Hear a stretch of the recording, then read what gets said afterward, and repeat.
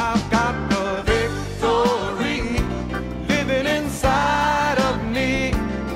I got the greater one I can overcome. This ain't no time to turn back, no place to grow slack. I gotta keep pressing on till every battle is won. Good morning, class. Good morning, Keith. Hi, I'm Keith Moore, and we welcome you to Faith School. Faith School's the place where my spirit is fed, where my faith grows stronger, and where I learn how to be an overcomer.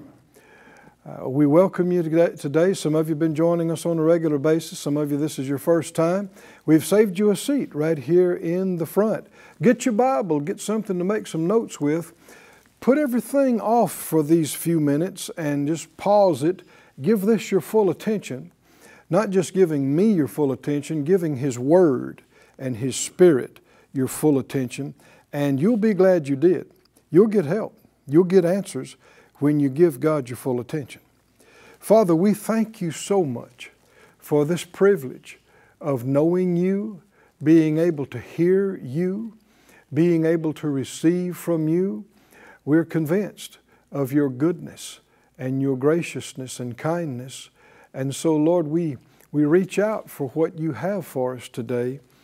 And the things we haven't seen, ask you to reveal them to us.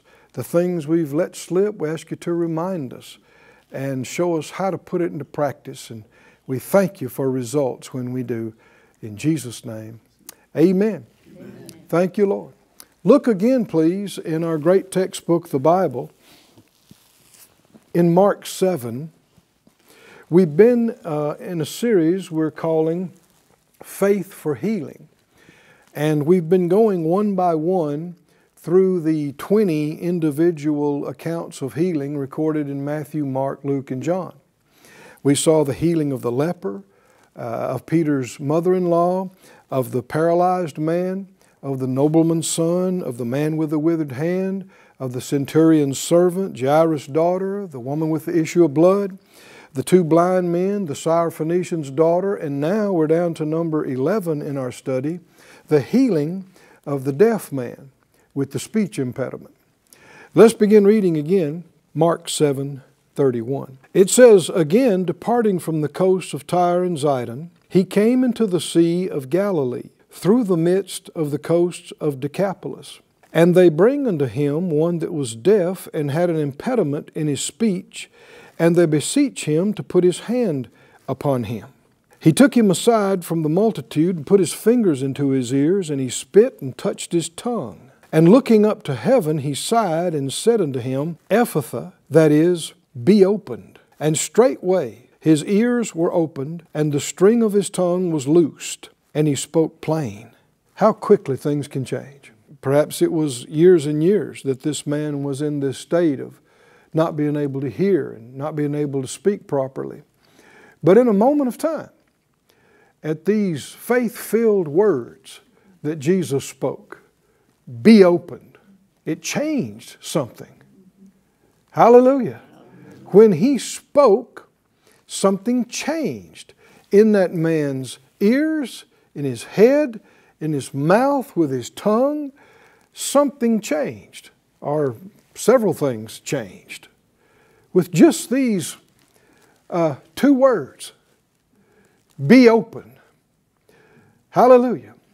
Like we were studying on yesterday's class, reckon we ought to say some things. Well, who would fault you for following Jesus' example? Years ago, a person tried to fault me, and they said, well, who do you think you are? You're just acting like Jesus. And I said, well, I thought that was the idea. Right? I mean, do you have a better example for me to act like? No, see, the same thing that we see that people do today, it happened with Jesus himself. One of the biggest things that the elders of the Jews, the scribes, the Pharisees, and doctors of the law found fault with Jesus And the thing ultimately that they condemned him to death for was that he claimed to be the Son of God. And they said, you make yourself to be God because you make yourself equal with God, saying that He's your Father. In other words, who do you think you are? And even in his own hometown, that's exactly what they said. Well, who is he? We know his folks are here in town with us, and who is he saying all these things? Well, see, that's the enemy trying to suppress ministry and trying to suppress the will and plan of God through belittling, through disrespect. But the Scripture says, and when they said that to Jesus, He said, well, didn't the Scripture say, you are gods? We have been made in the likeness and image of God. And instead of us, it doesn't glorify God for us to be failures, right? We are His children. Anybody got children? Anybody out there got children? Does it glorify you that your children are absolute knuckleheads and failures and they're just groveling in their nothingness? Does that make you look big? Well, no. Any good parent wants to see their children rise up and be able to do what they've been able to do, right? And in the natural, you want to see them go beyond. Well, the servant's not above the master. You can't go beyond Jesus. But He does want you to rise up and do what He did. Didn't He say, if you believe on me, the works that I did, you'll do also? Didn't He say it? Well, then it's not us being presumptuous and having, grandiose ideas about ourselves for us to think that we could do things like what Jesus did and speak words like He spoke, pray like He prayed, obey God like He obeyed. That is not thinking too highly of ourselves. That is not having, false concepts. He's the one that called us to do it. He's the one who showed us how to do it and then called us to come up. Hallelujah! Come up and do what I've done. Follow me is what Jesus said over and over again. Follow me. How many want to follow Him? Follow Him. Somebody say, I will follow Him. I will follow Him. So we should be inspired by this, and we should begin doing this. Like we said yesterday, calling those things that be not as though they were, and speaking creatively for this to become, this to be. And he goes on to say that his ears were opened, his tongue was loosed, and he charged them that they should tell no man. But the more he charged them, so much the more a great deal, they published it. They didn't listen to him.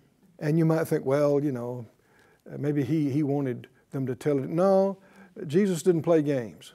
If He said something, He meant what He said and said what He meant. And so they should have listened to Him. We'll talk more about that later. But they were beyond measure astonished, saying, He has done all things well. He makes both the deaf to hear and the dumb to speak. I like that phrase, don't you? He has done all things well. Praise God. He has done all things well. It reminds you of the Genesis account where it says God looked at everything He made and behold, it was very good. He doesn't, bring chaos and destruction. He brings healing and deliverance and restoration. Cancer is not good. How can you look at cancer and say, behold, it is very good? How can you look at AIDS? How can you look at different diseases that cripple the body, that destroy the body? You think about this. We are, the Bible said, God's handiwork. And we are fearfully and wonderfully made. We are masterpieces. And what I mean by that is we're also one of a kind. One of the things that makes something really super valuable, it's one of one. Well, God the Creator, obviously, He could have done things any number of ways, there could have been a standard man and a standard woman. Right? And all of us exactly the same. That'd be kind of boring, wouldn't it? I mean, it's kind of like... He could have, right? So, I mean, it would have been less involved, right? But He created us in such a way that there are no two exactly alike. Even what you call identical twins, they're not exactly alike. And they're not exactly alike in their spirits or in their minds. And that's the exception. That's unusual. We are one of a kind masterpieces. Hallelujah.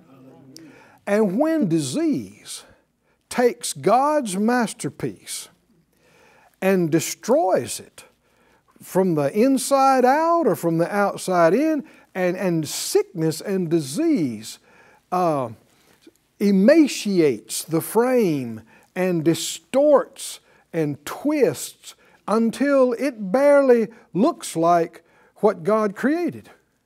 How can that please Him? How does that please Him? I mean, you go to some master painter who's painted this masterpiece, and then you take your little watercolors and you're going to fix it for him. You're going to change it up. And you think he's going to be pleased with you? You mess it all up? Huh? Or somebody's made this beautiful sculpture and you're going to make some alterations to it. You're going to change it up. No, all you're doing is destroying. You're destroying a masterpiece. Well, when something is destroying God's masterpiece, you can be sure it's not God, and it's not His will, and it's not pleasing Him. Do y'all hear this, class? Now, see, if you're confused about that, you can't have faith for healing. If there's any thought in your mind that maybe God sent this sickness into your body to teach you something or develop something in you, there's no way you can have faith for healing. No way. Because as long as you're questioning whether it's God's will for you to be healed, that renders your faith impossible to you. No, you got to get it settled once and for all that God is the healer, not the source of disease. Right? God is good. Say it out loud. He does. He does. All things well. All things well. Now that same word well could be translated good. It can be translated excellently. It can be translated beautifully. Has God done all things that He has done? Are they beautiful? Yes. Are they good? Yes. Hallelujah. Are they excellent? Yes. Yes, they are. And when God created, I mean, we can see remnants of the original creation in our present day world. Now, what many have not understood, you hear people talking about that tidal waves and earthquakes and tornadoes and hurricanes are acts of God. No, God did not create the world this way. Romans 8 tells us the very earth and all creation itself is groaning and travailing. Well, why would it be groaning and travailing? Something's wrong. Can you see that? Something's really wrong with the planet. And people talk about saving the planet. Now, I'm not an advocate of seeing how quick we can pollute it and mess it up. But on the other hand, this planet is not going to be saved. It is so corrupted and defiled by sin and the curse and death that the Scripture said the Lord is creating new heavens and new earth. This one's going to be destroyed with fervent heat. The very elements are just going to melt. So what we see is in a fallen condition. What we're in right now is in a very cursed, death-filled, curse-filled, fallen earth. And yet, you see remnants of its original beauty, don't you? I mean, it's amazing. And what must it have been like before the fall? What must it have been like? There was no curse. Things were not out of balance. Things were in perfect balance.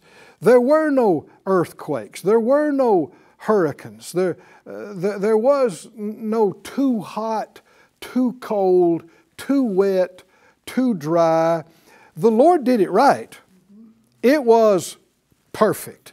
That's how He could, when He finished everything, He could look at the climate, He could look at the continents, He could look at the cycles, He could look at the vegetation, the animals, He could look at everything and go, beautiful.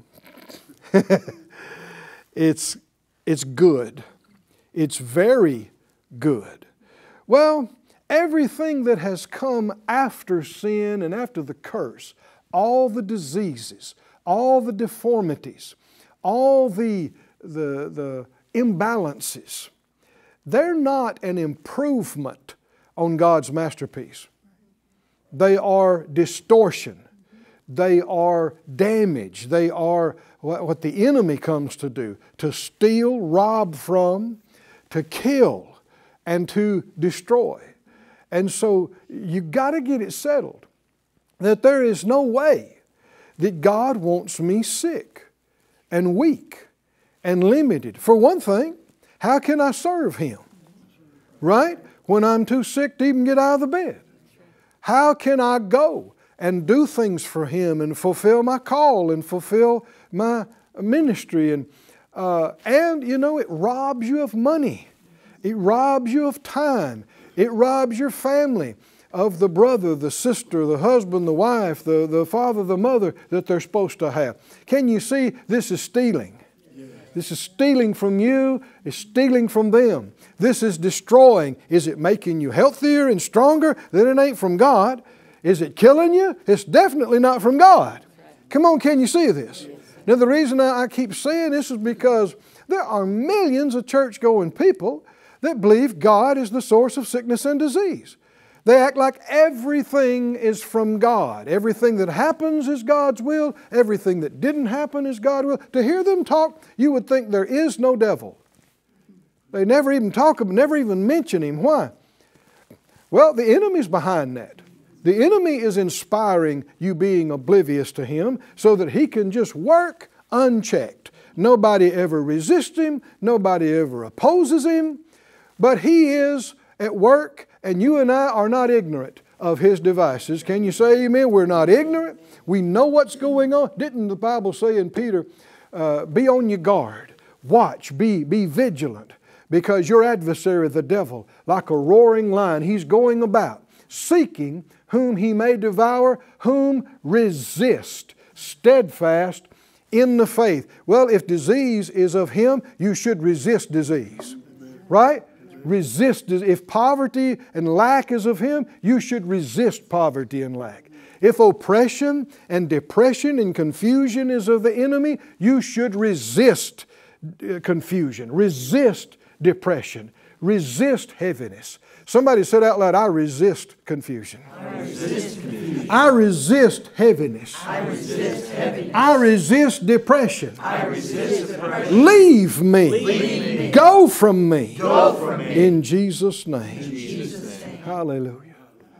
So many even church-going people are actually just yielding and giving in to depression and all these things because they don't realize it's from the enemy.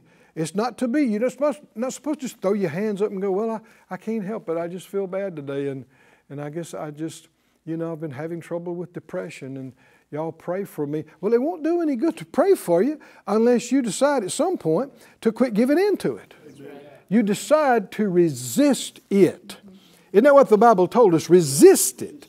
Resist it. Resist the devil and he will flee. He'll go from you. But if you just lay back and give up and accept it, it's not leaving. It's staying, and it's going to get worse and worse. And that's how people become suicidal. It just gets so bad. And the torment is real and it's awful, but you don't have to have it. You can be delivered. Is it true, class? You can be completely free.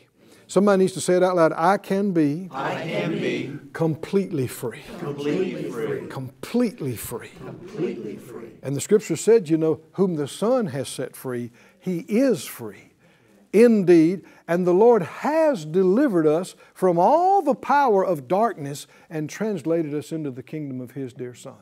The work's been done. Jesus has accomplished it, but you and I got to agree with it. And then we got to side with Him in siding against the works of the enemy. He has done all things well. I like that, don't you? I like just say it out loud. He has done, all things, well.